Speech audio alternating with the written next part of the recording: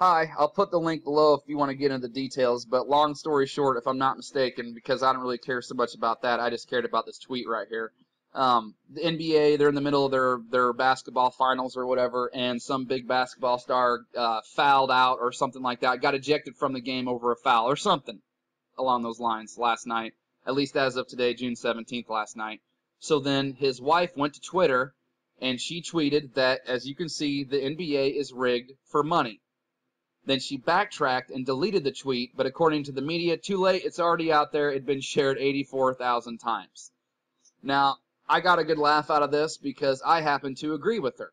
Except for I don't think it's just the NBA. I think the NFL, the MLB, the MMA, the soccer, the tennis, all that stuff is rigged, including the elections, the political system, the education system, the stock market, the economy, all that stuff. All rigged, all orchestrated by the fake Jews, Saturn scum, Jesuit order, or whatever name, label you want to give them. So, and I'll tell you what's funny, man, is the average person, they'll kind of entertain the idea about the elections being rigged, but I tell you what, man, you start talking about them sports games being rigged, whoo, boy, they do not like that stuff. Talk about seeing a bunch of people get real angry and get real defensive. And then just for fun, a little added bonus, check this out. Doomsday fears as full moon meets summer solstice. Oh my.